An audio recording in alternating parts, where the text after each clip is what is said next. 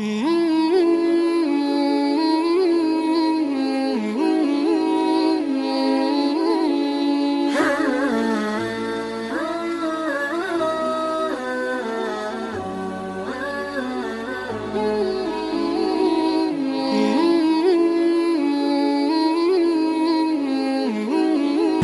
கருணையும் இணையில்லாத கிருபையும் உடைய எல்லாம் வல்ல இறைவனின் திருநாமம் போற்றியவனாக. சாந்தி சமாதானம் இறை தூதர்கள் மீதும் இறுதியாக வந்த இறை தூதரின் மீதும் அவரை பின்பற்றி வாழ்ந்த தோழர்கள் தோழியர்கள் மீதும் இறை நல்லடியார்கள் மீதும் உலகில் உள்ள ஜீவராசிகள் மீதும் இறைவனின் அருளும் பாக்கியமும் சாந்தியும் சமாதானமும் உண்டாகட்டும் என்று சொல்லிக்கொண்டு எனது உரையை ஆரம்பம் செய்கின்றேன். ஷேம் ஆன் சவுதி அரேபியா என்ற தலைப்பில் ஒரு சில கருத்துக்களை உங்களோடு பகிர்ந்து கொள்ள ஆசைப்படுகின்றேன். சகோதரர் இப்போ தான் மனித நேயம் குறித்து சொன்னார். பிளட் டொனேஷன் கொடுக்கணும், ஒரு உயிரை காப்பாற்ற வேண்டும் என்றெல்லாம் சொன்னார். சொல்லி முடித்தார். என்னடா அடுத்த டாப்பிக்கே இந்த மாதிரி பேசுகிறானே அப்படின்னு சொல்லிட்டு நீங்கள் எதுவும் நெகட்டிவாக நினைக்க வேண்டாம். இருக்கின்ற விஷயத்தை தான் உங்களோடு பகிர்ந்து கொள்கின்றேன்.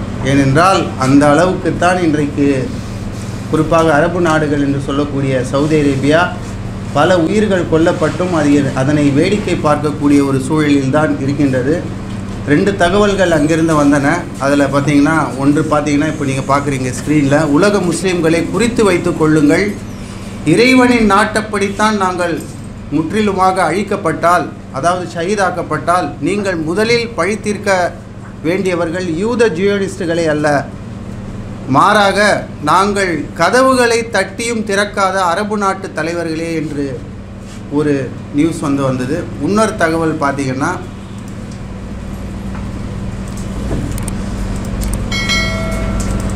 துருக்கியுடைய தொலைக்காட்சியில் பாலஸ்தீனர் ஒருவர் சொன்னது, எங்களுக்காக ஜனாசா தொழுகை யாரும் நடத்த வேண்டாம் என்று முஸ்லீம் நாடுகளிடம் நாங்கள் கேட்டுக்கொள்கிறோம். காரணம், நாங்கள் உயிரோடு தான் இருக்கின்றோம், நீங்கள் தான் உணர்வின்றி இறந்து விட்டீர்கள் என்று அழுத்தமான ஒரு பதிவை அவர்கள் போட்டு கொண்டிருக்கிறார்கள். ஆகவே முஸ்லீம்கள் இன்றைக்கு வெட்கப்பட வேண்டிய முஸ்லீம் நாடுகள் எப்பொழுது இந்த வார் ஆரம்பித்ததோ பலஸ்தீனத்தை சுற்றியுள்ள அத்தனை இஸ்லாமிய நாடுகளும் என்ன செய்தார்கள் தெரியுமா? வெறும் வாட்ஸ்அப்பில் நியூஸை ஃபார்வர்ட் செஞ்சாங்க.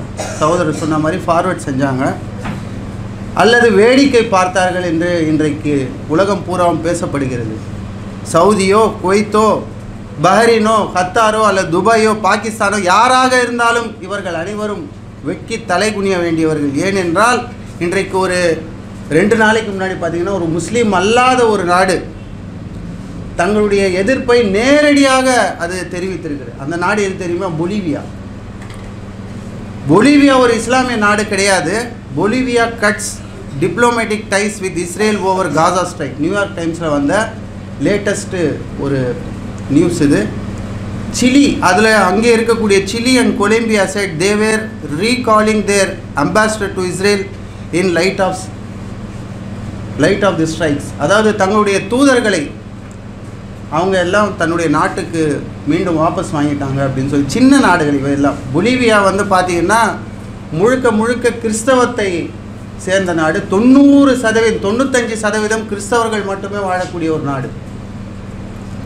அந்த நாட்டில் தைரியமாக ஓப்பனாக டிக்ளேர் பண்ணுறான், நாங்கள் இஸ்ரேலுக்கு அகென்ஸ்டாக இருக்கிறோம், பலஸ்தீனர்களுக்கு. அந்த நாட்டுடைய president கஸ்தோவோ Pedro has also been ஸ்ட்ராக்ட்லி critical of the Israel government. ரொம்ப வன்மையாக அந்த இஸ்ரேலிய அரசாங்கத்தை அவர் கண்டிக்கிறார். After Israel Defense Minister described Hamas as a human animals in his announcement of the siege of Gaza. அவர் இஸ்ரேலியர்கள் என்ன சொன்னார்கள், இவங்களை பார்த்த ஹமாஸையும் பலஸ்தீனர்களையும் பார்த்து என்ன சொன்னார்கள், இவர்கள் எல்லாம் ஒரு மனித மிருகங்கள், அழிக்கப்பட வேண்டியவர்கள் என்று சொன்ன இந்த கருத்தை நான் வன்மையாக கண்டிக்கிறேன் அப்படின்னு சொல்லிட்டு யார்? பொலிவியாவுடைய பிரசிடென்ட் சொல்கிறாருங்க. பொலிவியாவுடைய பிரசிடென்ட் சொல்கிறாரு. அதை சொல்லிவிட்டு அதை மட்டும் இல்லாமல் ஒரு ரிமார்க்காக ஒரு விஷயத்தை சொல்கிறாரு. Mister Pedro remark on that, this is what the Nazi set about the juice. இதைத்தான் நாசிக்கள் யூதர்களை அழிக்கும் போது சொன்ன அதே வார்த்தையைத்தான் இப்பொழுது இவர்கள் சொல்கிறார்கள் என்ற அந்த கருத்தை அவர்கள் மிக ஆழமாக பதிவு செய்தார்கள். பாராளுமன்றத்தில் பேசும்போது இங்கே ஒரு இன அழிப்பை இஸ்ரேல் பாலஸ்தீன மண்ணில் செய்து கொண்டிருக்கிறது என்று சொன்னதோடு மட்டுமல்லாமல் பொலிவியானது அனைத்து உறவுகளையும் இஸ்ரேல் நாட்டிலிருந்து துண்டித்துக் கொள்கிறது என்று மிக வெளிப்படையாக சொன்னார்கள். அன்புக்கினியவர்களே, இவர்கள் மீது இறைவனுடைய சலாமும் சலாமத்தும் உண்டாகட்டும். இன்னொன்று என்ன சொன்னாங்கன்னா, காசாவில் கொல்லப்பட்ட ஷஹீதாக்கப்பட்டவர்கள் இந்த செய்தியை கேட்டு மகிழ்வார்கள் என்று சொன்னார்கள். இந்த செய்தியை கேட்டு மகிழ்வார்கள். நான் பொலிவியாவில் 90%, 95% கிறிஸ்தவர்கள் தான். ஆகவே இவர்களுக்கு இருக்கிற ஒரு மனிதாபிமான உணர்வு கூட அரபு நாடுகளுக்கு இல்லாமல் போனது ஏன்? ஆக பொலிவியா மக்களுக்காக நாம் அனைவரும் பிரார்த்தனை செய்ய வேண்டும். அவருடைய இந்த உணர்வுகளுக்காக பிரார்த்தனை செய்ய வேண்டும். இவர்களின் இந்த அழுத்தமான எதிர்ப்பு உண்மையில் மிக பாராட்டத்தக்கது. அல்லாஹ் அக்பர், இறைவன் மிக பெரியவன். ஆகவே அடுத்ததாக சைனாவும் சொன்னது, நாங்கள் பாலஸ்தீனத்தில் அமைதியை திரும்ப பேசிக்கொண்டிருக்கிறோம், பேசுவது மட்டுமல்லாமல் நாங்கள் ஆக்ஷனிலே இறங்கிவிட்டோம் என்று சொன்னார்கள். ஆக்ஷனில் நாங்கள் இறங்கிட்டோம் அப்படின்னு சொல்லிட்டு சொன்னார்கள். இன்றைக்கி பார்த்திங்கன்னா அமெரிக்கா மேலும் தனது 300 ஆர்மி ஃபோர்ஸை பார்த்திங்கன்னா மிடில் ஈஸ்டில் அனுப்பியிருக்காங்க. மிடில் ஈஸ்டில் இன்றைக்கி பேஸ்ன்னு சொல்லக்கூடிய எல்லா இடத்துலையும் மிடில் ஈஸ்ட் எல்லா இடத்துலையும் யூஎஸுடைய பேஸ் இருக்குங்க. யூஎஸுடைய பேஸ் இருக்குது. அந்த பேஸ்க்கு இவங்க ஆயில் சப்ளை பண்ணாலே சப்ளை பண்ணுற நிறுத்தினாலே போதும் இல்லையா? ஆனால் இதை கூட செய்ய மாட்டிருக்கிறது. இன்றைக்கு 300 ஆர்மி ஃபோர்ஸை இன்றைக்கி மிடில் ஈஸ்டில் அனுப்பியிருக்கிறது அமெரிக்கா. இவர்களுக்கெல்லாம் நாம் செய்ய வேண்டியது என்ன தெரியுமா? துருக்கி இராணுவத்துக்கும் அரபு இராணுவத்திற்கும் நாம் என்ன செய்ய வேண்டும்? வெரி குட் என்று நாம் கையை தட்ட வேண்டும். இதுதான் இப்போ செய்யணும். ஆகவே முழுமையான மனிதாபிமானம் செத்துவிட்ட ஒரு நாடுகளாக இன்றைக்கு யூரோப்பில் பார்த்தீங்கன்னா ஆர்ம்ஸ் அண்ட் அனிமேஷன் ஷிப்மெண்ட் இஸ்ரேலுக்கு போதுங்க. அதில் உள்ள ஒரு பெல்ஜியத்துலேருந்தும் போகுது. அதில் பெல்ஜியத்தில் இருக்கிற கமாண்டர் சொல்கிறாரு, சீஃப் கமாண்டரு, நான் இந்த கண்டெய்னரில் இந்த ஆயுதங்களை ஏற்ற மாட்டேன் அப்படின்னு சொல்லிட்டு ஸ்ட்ரைக் பண்ணுறார்.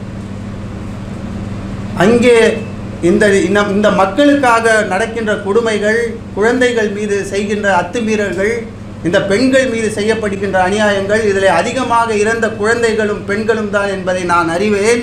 நான் இந்த ஷிப்மெண்ட்டை ஏற்ற மாட்டேன், எனக்கு வேலை போனாலும் பரவாயில்லை என்று பெல்ஜியத்துடைய சீஃப் கமாண்டர் கையை உயர்த்தி விட்டார். ஜோர்டான் என்ன பண்ணுது?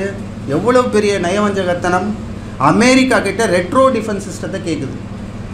ஏன்னா ஈரான் இதில் பங்கு பெறும் என்பதனால் அந்த மிசைல்ஸ் அதன் வழியாகத்தான் போகும், ஜோர்டானின் வழியாகத்தான். ஒருவேளை அந்த மிசைல் எங்கள் நாட்டில் விழுந்துட்டா அதனால் ரெட்ரோ டிஃபென்ஸ் சிஸ்டம் வேணும்னு சொல்லிட்டு அமெரிக்கா கிட்ட பிச்சை கேட்குறாங்க. இதுதான் இன்றைக்கு முஸ்லீம் நாடுகளுடைய நிலை. ஆகவே இந்த காசா பிரச்சனை முடிந்த பிறகு அமெரிக்கா என்ன முடிவு எடுக்க போகிறது தெரியுமா? அமெரிக்காவும் இஸ்ரேலும் மல்டிநேஷ்னல் ஃபோர்ஸை இவர்கள் உருவாக்க வேண்டும் என்று நினைக்கிறார்கள். ஆகவே இந்த தகவல்கள் எல்லாம் ஏதோ நான் வாய் வழியாக சொல்லவில்லை, பலரும் இதற்கு எதிர்ப்பு தெரிவித்துள்ளார்கள். அத்தனை பேர் வடநாட்டு மீடியாவில் உள்ள மனிதநேயமிக்க பல இந்து சகோதரர்கள், தமிழகத்தில் உள்ள பல இந்து சகோதரர்கள் பலஸ்தீனத்துக்கு சப்போர்ட் பண்ணி அவ்வளோ வீடியோஸ், முஸ்லீம்கள் கூட போடலங்க, அவ்வளவு சப்போர்ட், அவ்வளவு துல்லியமான பதிவுகளை இன்றைக்கு அவர்கள் போடுகிறார்கள். என்றால் நாம் என்ன செய்து கொண்டிருக்கிறோம் என்பதை நாம் தான் மீளாய்வு செய்ய வேண்டும். இன்றைக்கு அமெரிக்காவில் பார்த்தீங்கன்னா யூதர்களே, பல யூதர்கள் நாங்கள் இதற்கு சாட்சியாளர்களாக இருக்க விரும்பவில்லை என்பதை வெளிப்படையாக ஓப்பனாக அந்த பாராளுமன்றத்துக்கு எதிராக அந்த யூதர்கள் ஸ்ட்ரைக் பண்ணுறாங்க. ஆகவே யூதர்கள் எல்லோரும் கெட்டவர்கள் கிடையாது இல்லையா? அதில் ஜியோனிஸ்ட் என்று சொல்லக்கூடிய, எப்படி இங்கே பஜ்ரங் தள் இருக்குல்ல, அந்த மாதிரி ஒரு குரூப். அது அவர்களுக்கு வெட்டுவது குத்துவதை தவிர வேறு எதுவும் தெரியாது. அது போன்ற ஒரு குரூப் அவங்களுக்கு ஓப்பனாகவே அவங்க இன்றைக்கி நாங்கள் எங்களுடைய கரங்களை நாங்கள் இதற்கு ஒப்பு கொடுக்க விரும்பவில்லை, நாங்கள் இதற்கு சாட்சியாளராக இருக்க விரும்பவில்லை என்று அவர்கள் ஓப்பனாக சொல்கிறாங்க. இன்னும் சில மத குருக்கள், யூத மத குருக்கள் அந்த இராணுவ வீரர்களிடம் போய் சண்டை போடுறாங்க, அவங்கள அடிக்கிறாங்க, அப்பயும் அவங்க எதிர்ப்பு தெரிவிக்கிறாங்க. ஆகவே இப்பேற்பட்ட செய்திகளை எல்லாம் நாம் பார்க்கிறோம். கடைசியாக இஸ்ரேலிய இராணுவ மொசாட்டின் முன்னாள் தலைவர் டோனி எடோமின் ஒரு பதிவை போட்டிருக்காரு. என்ன நடக்கிறது? மூசாவுடைய ஹாரூனுடைய இறைவன் எங்களை கைவிட்டு விட்டாரா என்று புரியவில்லை. இஸ்ரேல் டெல்லவிவில் தொழிற்சாலையில் தயாரிக்கப்பட்ட $170 மில்லியன் மதிப்புள்ள தோராயமாக 1411 கோடி மெர்கவா டேங்கை சாதாரணமாக ஒரு ஆர்பிஜி ஏவுகணை வைத்து எப்படி தகர்க்க முடியும்? நம்ப முடியவில்லை. உலகத்தரம் வாய்ந்த ஒரு இரும்பு டேங்கியை எப்படி ஒரு சாதாரண ஆர்பிஜியால் தகர்க்க முடியும்? யாராவது இதை சிந்திப்பார்களா? சிந்தித்து பார்க்க இயலுமா? என்னால் நம்ப முடியவில்லை. எங்களுடைய டேங்கை இந்த ஷெல் தாக்கிய போது மிக கொடூரமான ஒரு சத்தம் வெடித்ததை நாங்கள் பார்த்தோம். அவர்களுக்கு உதவியாக யார் வந்து சண்டையிடுகிறார்கள் என்று தெரியவில்லை. யூதர்களை கொல்ல அவர்களுக்கு உதவும் மறைவான பேய்களா அவர்கள் என்று அவர்கள் சொல்கிறார்கள். மூசாவுக்கும் ஹாரூனுக்கும் உள்ள இறைவன் எங்களை கைவிட்டு விட்டாரா? அக்டோபர் 7ஆம் தேதி முதல் அவர்களுக்கு உதவி செய்வது சண்டையில் மறைமுகமாக ஏதேனும் படை உள்ளதா? அவர்கள் செயற்கைக்கோள் வைத்து பார்த்து கொண்டே தாக்குவது போல் பலஸ்தீனத்தின் வழியாக எங்கள் மீது தாக்குதல் நடத்தியதில் அவர்களின் இலக்கு ஒன்று கூட தவறவில்லை. துரதிருஷ்டவசமாக இஸ்ரேலின் அழிவு நிச்சயமாக நெருங்கிவிட்டது என்று அந்த சீஃப் கமாண்டர் வந்து பதிவு போடுறார். ஆகவே இதுதான் இன்றைக்கு நடக்கக்கூடிய விஷயம். ஒரு சில வீடியோக்களை மட்டும் நான் உங்களுக்கு ஒரு 2 வீடியோ மட்டும் போடுறேன். இது வந்து பார்த்திங்கன்னா யூதர்கள் அங்கே வந்து அமெரிக்காவில் வந்து செய்த அந்த ப்ரொட்டஸ்ட்.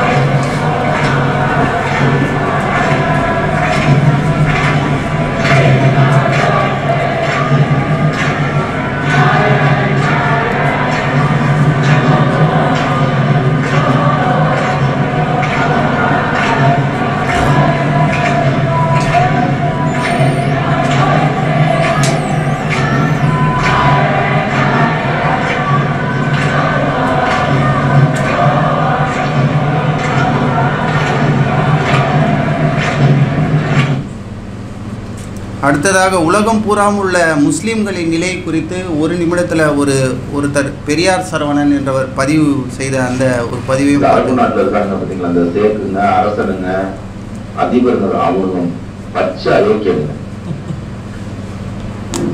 அமெரிக்கா இருமுனாலே இவன் வந்து சளி மாத்திரையை கொண்டு போய் கொடுப்பான். இங்க இருக்கிற பாயாடுங்க தான் நாங்க அரபி தெரியுமா, அப்படி தெரியுமா, இப்படி தெரியுமா காலகத்தி கொடுத்துட்டு இருப்பான். ஆனா அமெரிக்காவுக்கு காய்ச்சல் வந்துருச்சுன்னா இவன் ஜுர மாத்திரை சாப்பிடுவான். இந்த அரபுல இருக்காங்க பார்த்தீங்களா,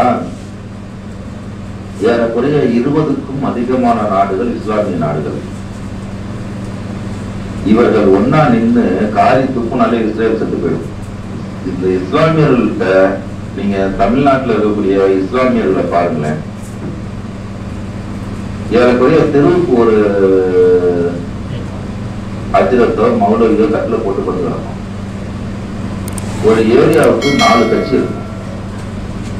ஒரே குரான் தான் 4 பேரும் 4 விளக்கம் சொல்லிட்டு உட்காந்துருப்பான். இவன் அவனை பிடிக்காது, அவனுக்கு இவனை பிடிக்காது. வேற எந்த சமூகத்திலையும் இவ்வளவு கட்சிகள், இவ்வளவு இயக்கங்கள், இவ்வளவு ஜமாத்துகள் நீங்க எங்கேயும் இதெல்லாம் எதுக்குன்னு கேட்டீங்கன்னா மக்களை எதிர்காலத்தில் கூட இஸ்லாமியர்கள் ஓரடியில் நின்றக்கூடாதுன்னு ரொம்ப கவனமா உடைச்சு செதற அடிச்சிருச்சு. திட்டமிடப்பட்ட சதியா? பக்கா சரி. மௌலவி மாதிரி அதே மாதிரி இந்த அரசியல் இயக்க கட்சிக்காரங்க மாதிரி ஒரு சுயநல பேய்களை நீங்க உலகத்திலேயே பார்க்க முடியாது. நேரம் நின்றானா கூட ஒன்று நிற்க மாட்டாங்க.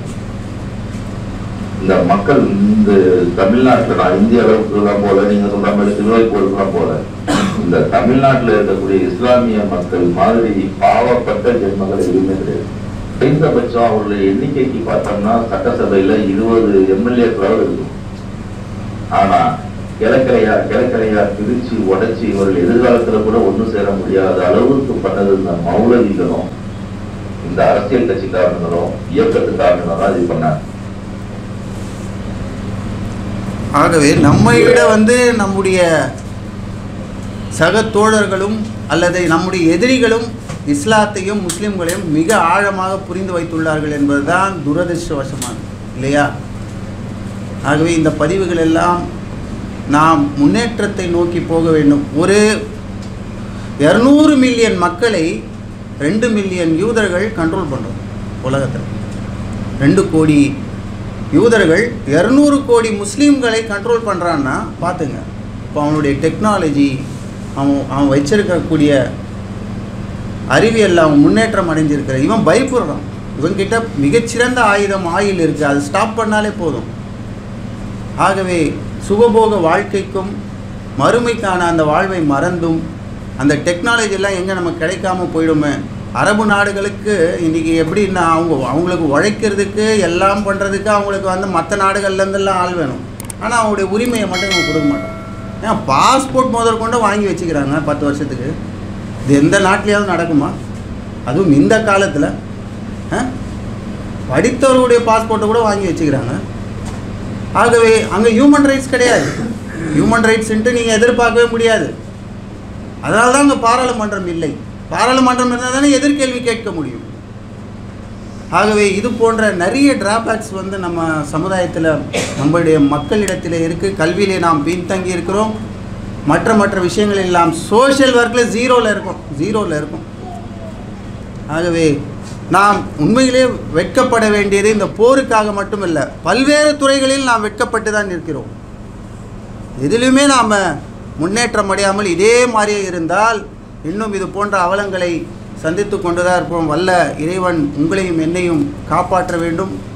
அதற்கான வளமான சிந்தனைகள் நம்முடைய இளைஞர்களுக்கு வர வேண்டும். அந்த உந்துதல், அந்த நோக்கம், கல்வியை பற்றிய ஒரு நல்ல விழிப்புணர்வு, இதையெல்லாம் நாம் கொண்டு வர வேண்டும்.